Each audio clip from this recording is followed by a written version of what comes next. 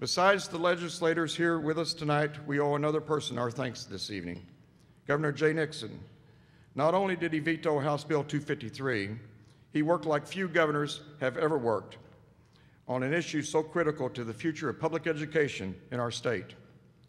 He participated in nearly 40 events throughout our state, educating Missourians about the harmful impact of House Bill 253. Governor Nixon has always been a solid friend of our public schools, but what he did this summer was truly remarkable. He is with us here tonight. Please join me in welcoming to our stage Governor Jay Nixon.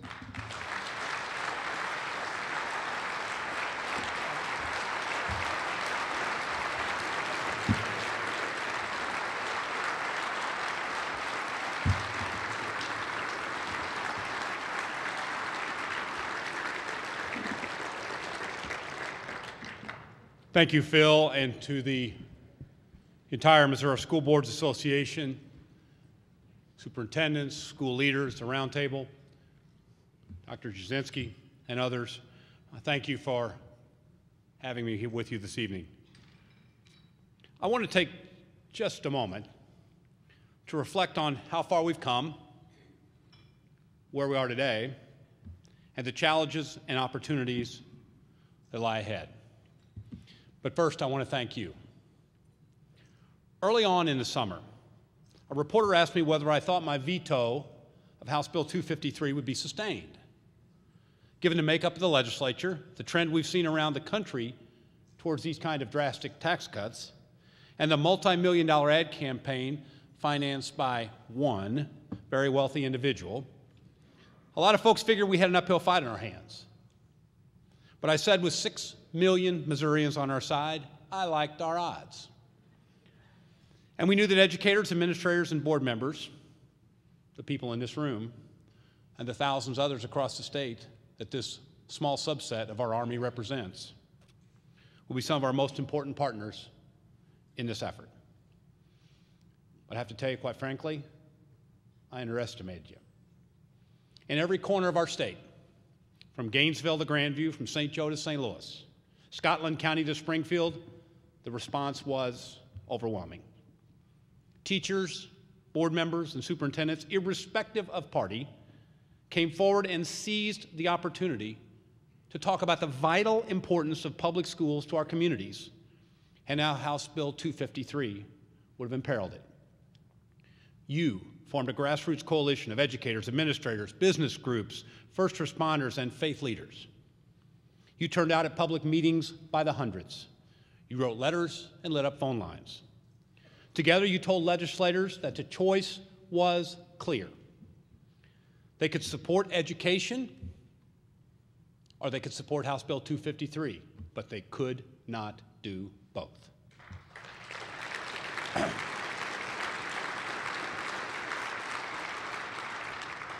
You spoke for our schools, for our families, for every Missourian. You spoke with one voice for our future. So on behalf of those 6 million Missourians, thank you. Together, we scored a significant victory that sent a clear message that here in Missouri, public education is a value. And when the ideologues who don't share that value try to defund our schools, we fight back and we win. And with that victory, and your ongoing commitment to public education, you've helped protect a legacy that spans generations, a tradition of working to bend the arc of history towards greater opportunity for all Americans. Nearly 200 years ago, in 1820, the first Missouri Constitution was adopted. James Monroe was president. Missouri had not yet formally entered the Union. That very first Constitution declared that, quote, schools and the means of education shall be forever encouraged in this state. It called for schools to be established in each township as soon as practicable and necessary, and for the poor to be taught for free. It would take many more years and many fits and starts before our public school system developed into the one we all recognize. But those words, forever and free, reflected something important about the way Missourians valued public education even way back then. On the walls of the governor's office in the Missouri State Capitol are 4 murals by Gary Melchers. One of them depicts a well-to-do St. Louisan named Susan Blow. While traveling in Germany in the mid-1800s, she took note of the positive impact kindergarten classes were having on children there. She brought these ideas back home to Missouri and began the country's first public kindergarten program in St. Louis in 1873. Within 6 years, more than 50 other schools had started a kindergarten program, and right here in the Show Me State, a national education movement was born. 70 years later, the greatest generation would return from the Second World War after liberating tens of millions from the grip of tyranny. At that point, post-secondary education was considered a privilege of the upper classes. The GI Bill, shepherded through Congress by Missouri Senator Champ Clark, changed everything. Over the next decade, millions of Americans received an education that they may not have otherwise received. The number of degrees awarded by U.S. colleges and universities more than doubled between 1940 and 1950. Over the next half century, the percentage of Americans with a college degree quintupled, rising from 4.6 to 25%. They became engineers and entrepreneurs, scholars and Supreme Court justices, presidents and preschool teachers. They bought homes, started families, and launched companies, creating the modern middle class and powering a post-war economic boom that made the U.S. the driver of the global economy and the undisputed leader of the free world. I make these points because they demonstrate what our state and our nation have known for more than a century. To build a great community, you must first build a school. And to build a great school, you need a strong community. To teach children well, you must teach them early. And to grow the economy and strengthen the middle class, there is no better investment we can make than in education.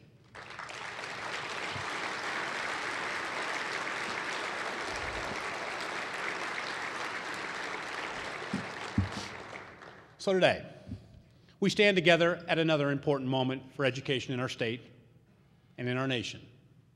A key battle has been won, but our fight must continue. The misguided economic theories of House Bill 253 that they were based on are still being touted.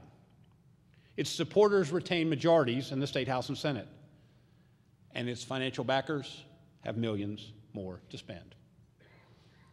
And in Washington, as folks on the far ends of the ideological spectrum yell louder and louder, the space for rational dialogue seems to get smaller and smaller. Lost in the din are not only the fundamental values that unite us, but the tremendous diversity that strengthens us.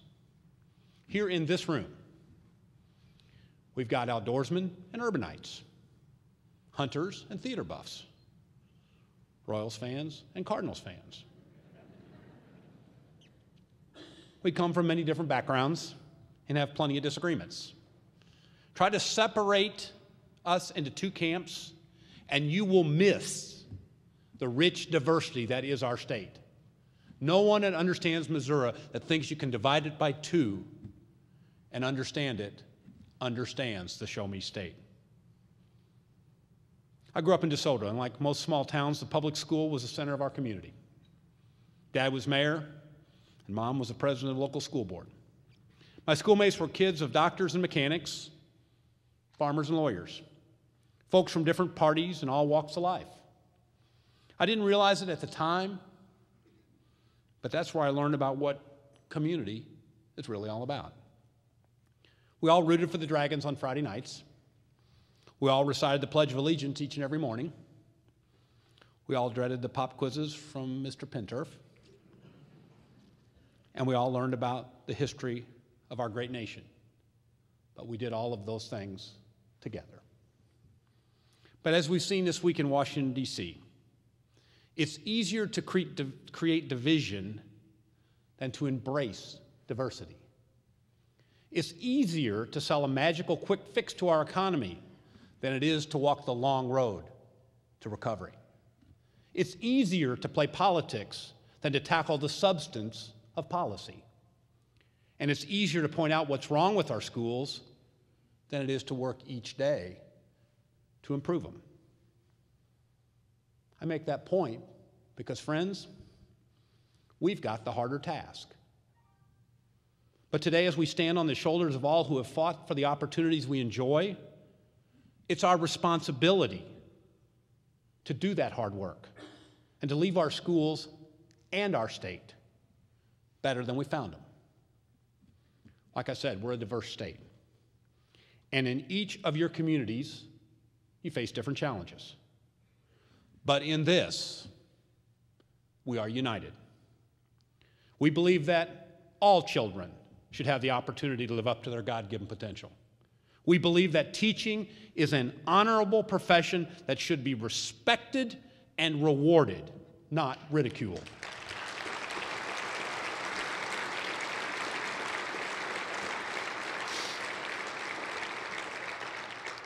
We believe that the way to improve our schools is by lifting them up to reach higher standards, not tearing them down. We believe that if our students aren't prepared, our economy won't thrive. And we believe that public funds should be used for public schools.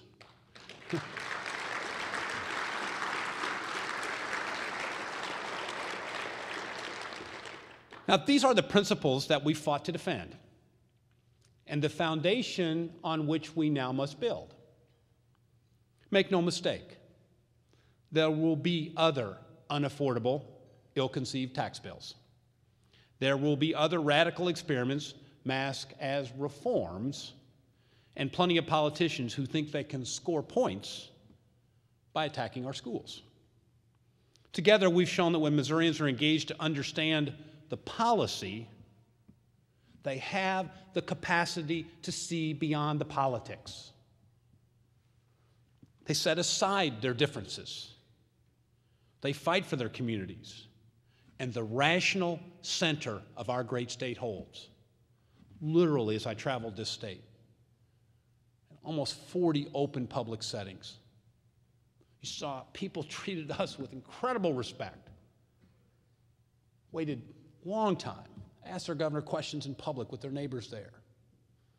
Nobody yelled at me. Nobody raised their tone.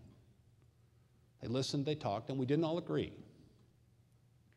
But in winning today's battles, we can't lose sight of the broader challenge before us, making sure every Missouri student has the skills to succeed in college or the career of his or her choice. In a way, Missouri's founders could not have imagined when they put pen to paper back in 1820. The competition we're in is global, and to win it, we need to raise our game. Not only with more funding, but clearer goals, higher expectations, greater accountability, and a commitment to excellence.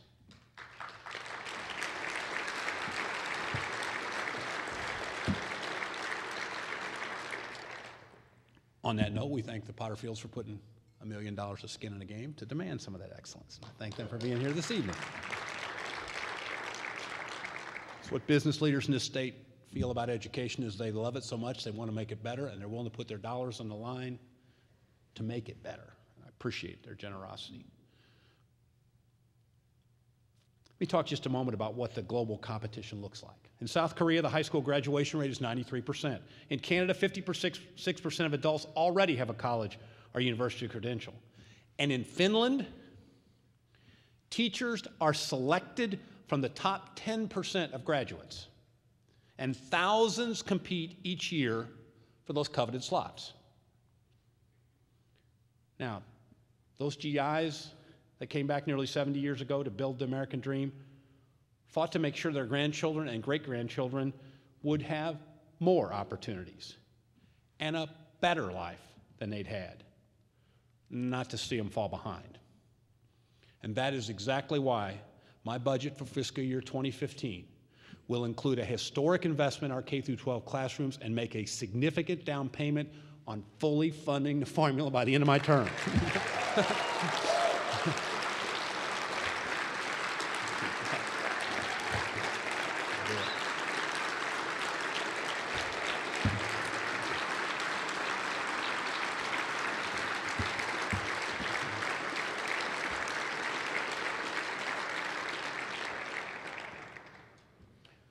Now, with these additional resources, we'll expand technology in the classroom, provide more training for teachers, and instead of a cruise to graduation day, we'll transform the senior year of high school into a high-impact, intensive training ground for going to college or beginning a career.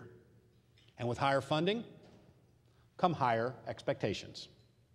Just as the information economy is demanding more of our students, we've got to demand more of ourselves. We've all got to do better. And that means everybody. Students and teachers, parents and principals, coaches and college presidents. That is why, as we make this historic investments in our schools, we're also continuing to implement the Common Core standards and our MSBA system. These are tough, rigorous, but vital accountability measures that will help us build on our strengths and improve on our weaknesses. And they are only the beginning. Again, ours is the harder job. But we should not, we cannot allow those who don't believe in public education to be the only ones who talk about the need to improve it. We must take on that mantle. We must embrace that challenge. We've got to believe in education so much that we're willing to work to make it better. My mom held these beliefs with conviction. For years, she taught special education in public schools and eventually worked her way up to a position in administration. But when she was diagnosed with pancreatic cancer, instead of retiring, she went back to the classroom so she could spend the time she had left with those kids. It added months and immeasurable joy to her life. I'm sure many of you have stories like that, of how the simple act of sharing knowledge, of seeing that first spark of understanding in a child, like turning on a light in the darkness, illuminates something fundamental and connects us with what really matters. The work we do, the love we show to one another, and the legacy we leave to our kids. That's why we're here. I want to thank each of you again for your commitment and dedication to public education. You have answered a call to make our communities and our state stronger and more prosperous for generations to come. We value that contribution, and we thank you for your tireless commitment. Together, we will continue to build that bright and more prosperous future by fulfilling the promise made by our forebears here in the Show Me State 2 centuries ago. Forever support public schools, free for every Missouri child in every Missouri community. Thank you, and God bless.